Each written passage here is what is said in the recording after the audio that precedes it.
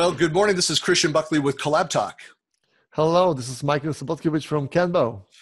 We're talking today about a growing trend in collaboration, intranet, knowledge management systems across the board, which is that the need to focus more on the UX, that user experience, and how increasingly important this is. I'm always amazed talking with organizations that, especially working in the SharePoint space for so many years,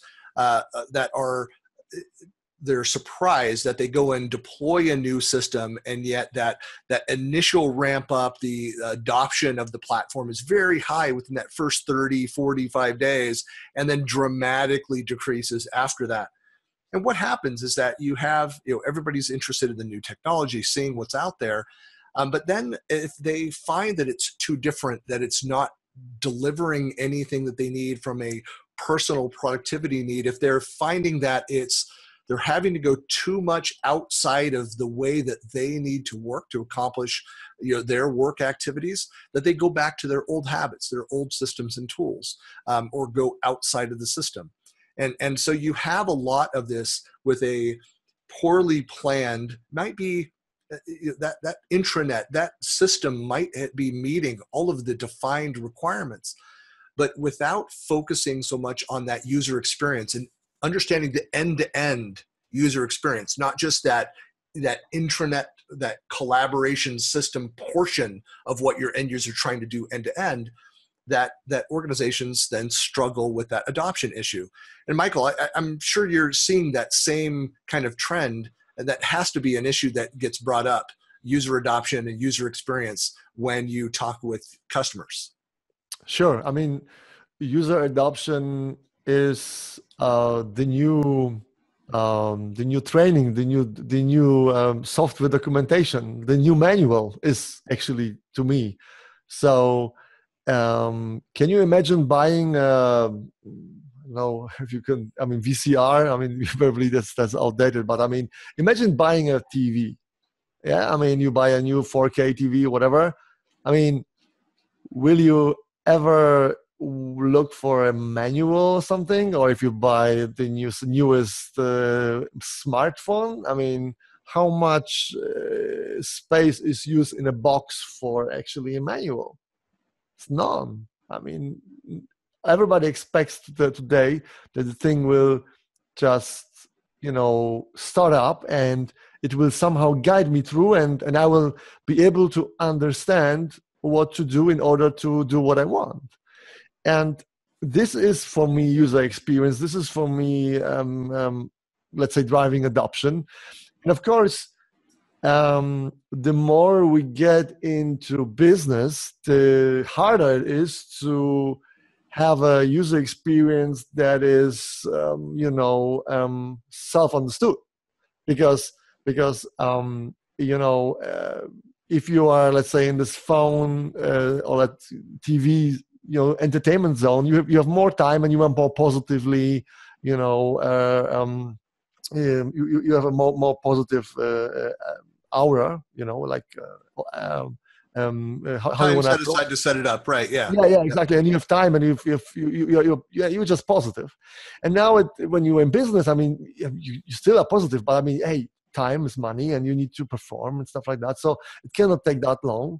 So it's sometimes very hard to find the right way how the UI talks to you, so you understand it. So that's basically what consumed most of our time while designing KanBo. Like how many buttons, where should they be, which are obsolete, which are context sensitive, what should be the word, maybe a symbol, stuff like that. I mean, we were spending hours and months on designing that, because crafting the UI is basically the only chance where the users say you're gonna live or die. It's like, in Colosseum, where the Nero came down and said, like, you're gonna live or you're gonna die. That's basically the UI, the only way to talk to the user. And I think the tools, especially the tools of Microsoft, in the last decade, they neglected that fact. I mean, since Nadella is CEO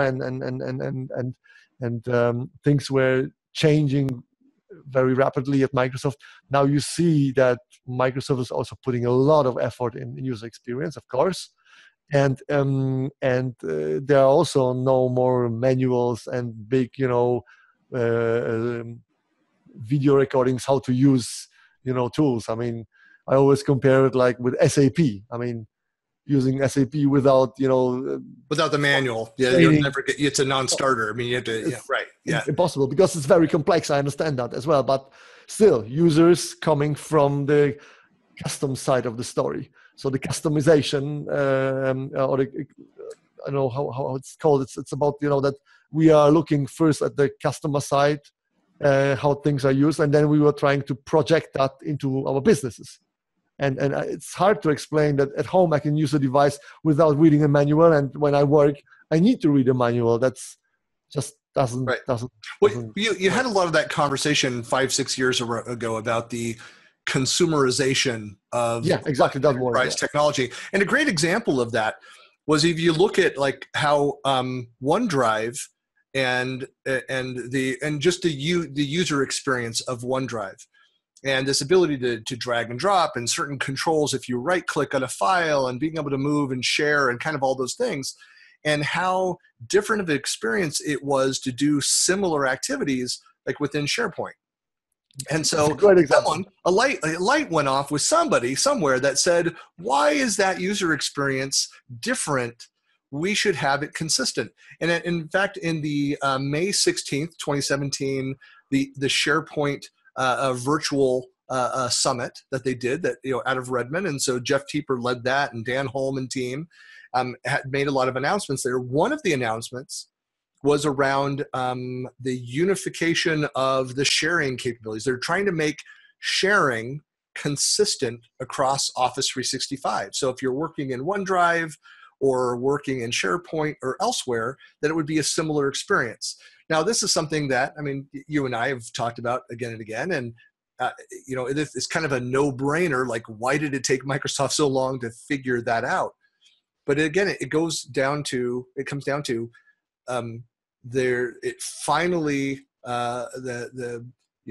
measurements were substantial enough for Microsoft to understand we need to go and solve this, and that it's an adoption issue of new features, new technology that's superior, but has a different user experience, and it doesn't have the same quality of user experience.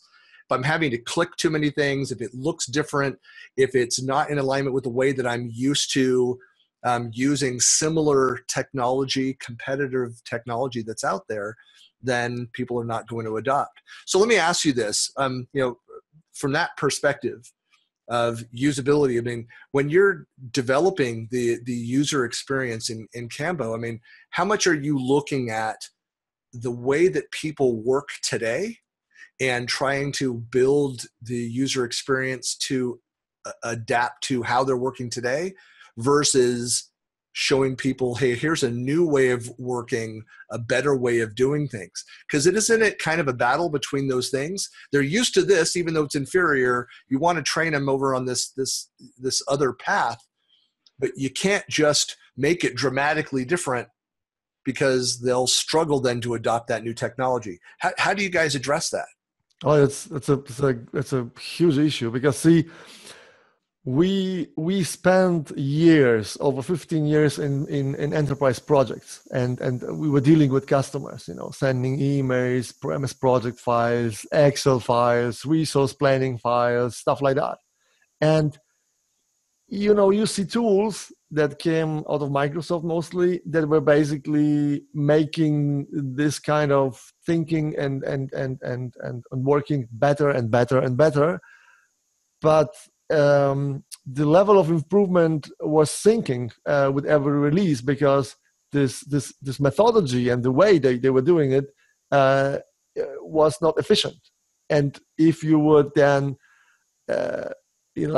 like crash it and rebuild it from the scratch, let's say Scrum, Agile, completely new methodology how to approach problems, then you need tools that basically work from a completely different perspective, where real time, where movement where changing is actually the new basis. So whatever you can rely. I mean, one thing you can rely on today is that something's going to change. So you need systems that basically can breathe with change, and that's why you cannot,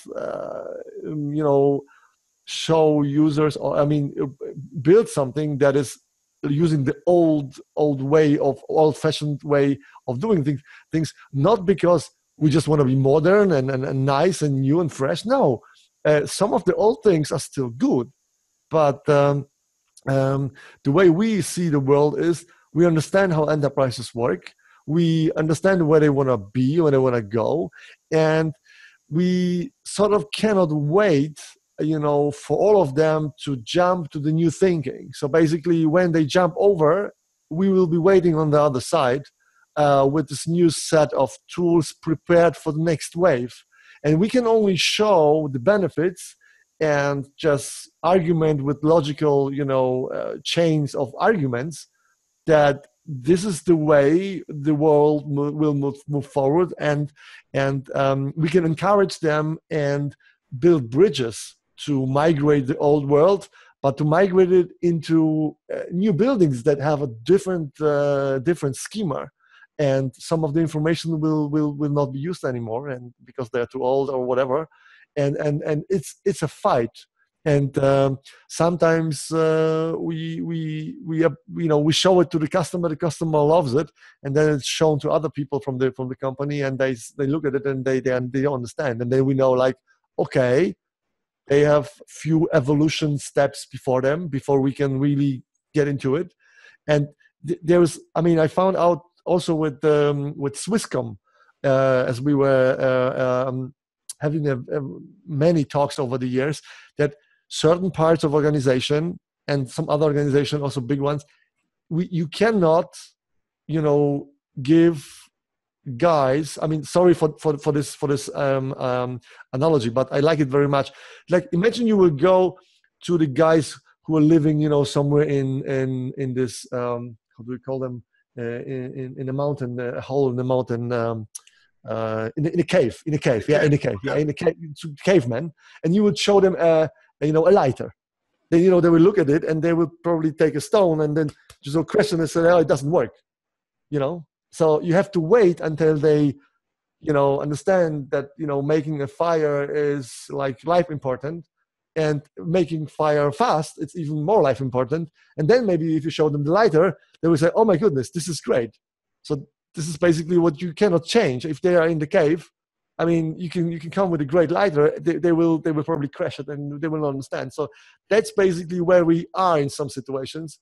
And yeah, I also have this T-shirt. You saw that probably on the European SharePoint conference, where I have those two guys that are they're pushing a wagon full of stones, but they have square wheels. Yeah. And this guy behind us is holding those two wheels. It says KanBo, like, hey, and the one is like saying, "Oh no, we too busy." Yeah.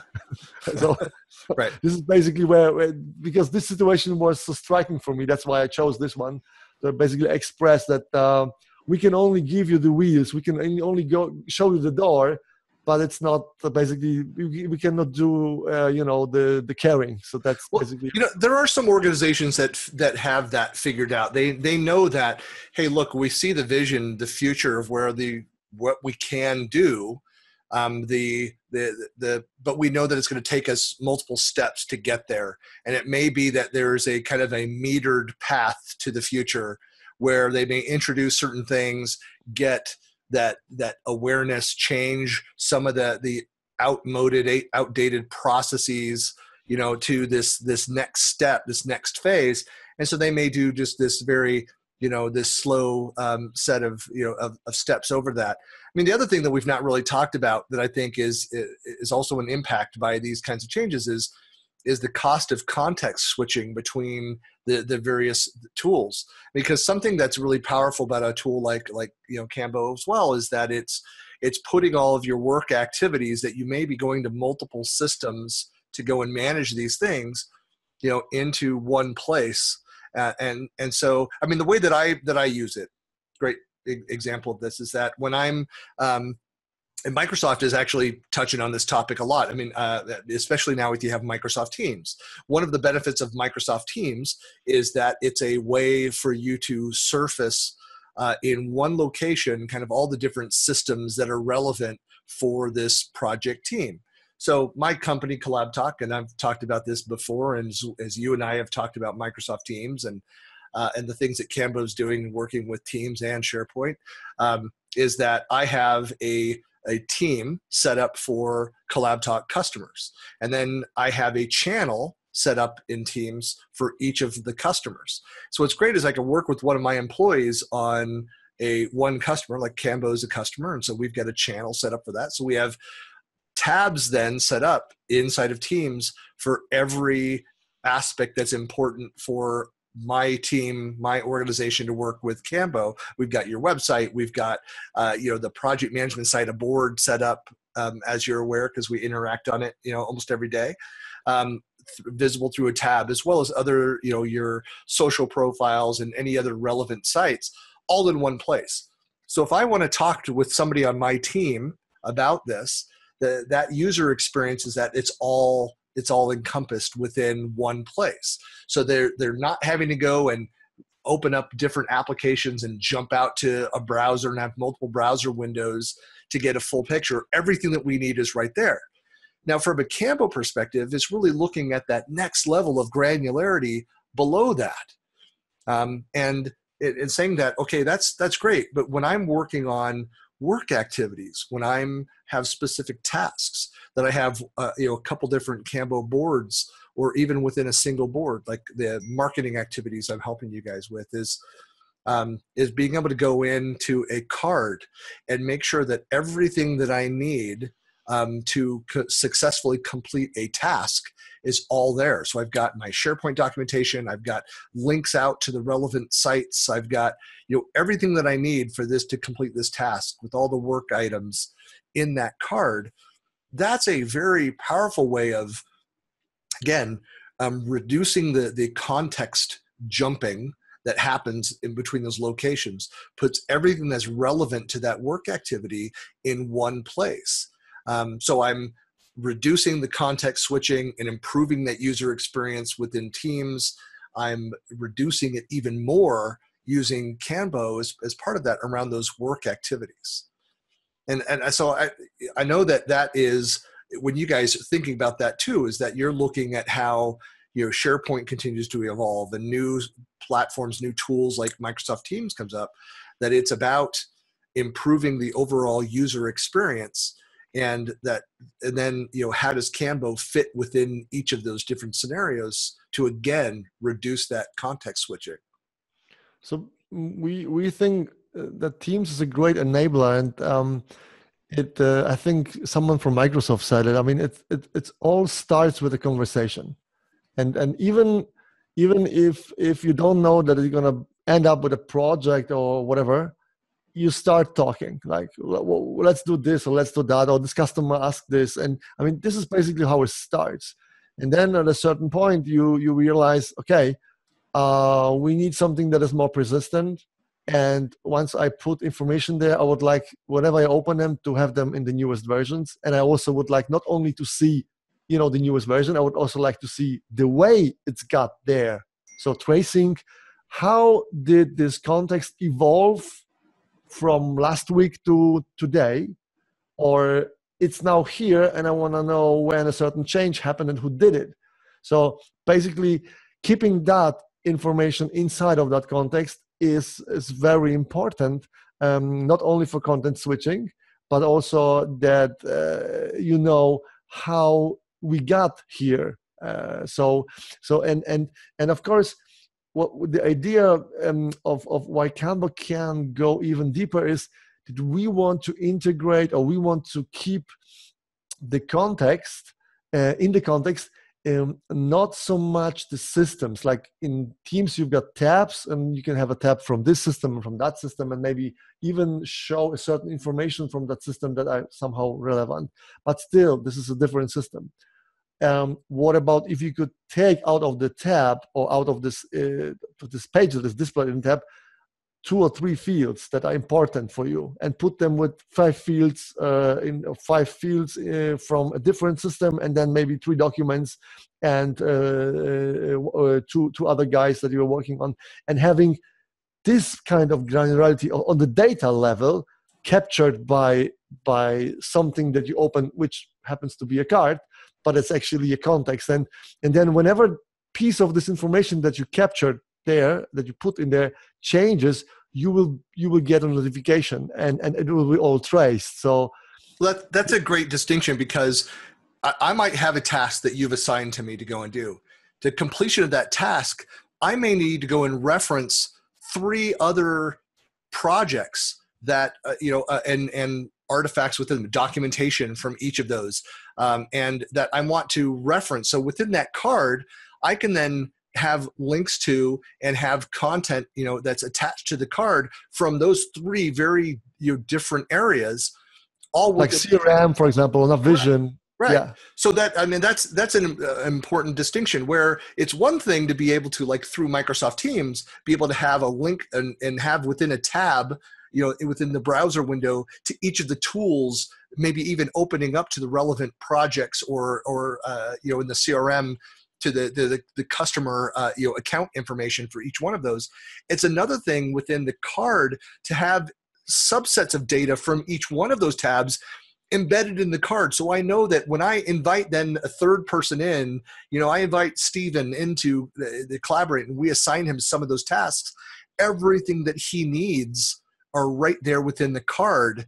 And if he needs to expand his view, beyond what we've included in this, he's got quick access through Teams to those other systems. But as we're outlining this task, it's all granular. It's very granular. It's right there, so that everything that they need can be associated with that card. And so you're right. It's just a much deeper level, more personalized user experience for the completion of those work activities.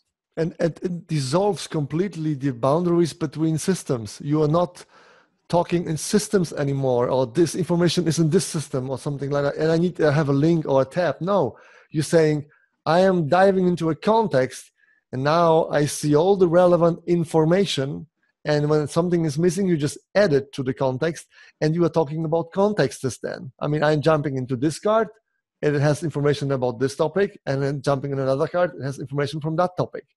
And where the data basically comes from is, by the end of the day, is irrelevant, because the user needs to accomplish a certain task or accomplish work, and he needs certain information.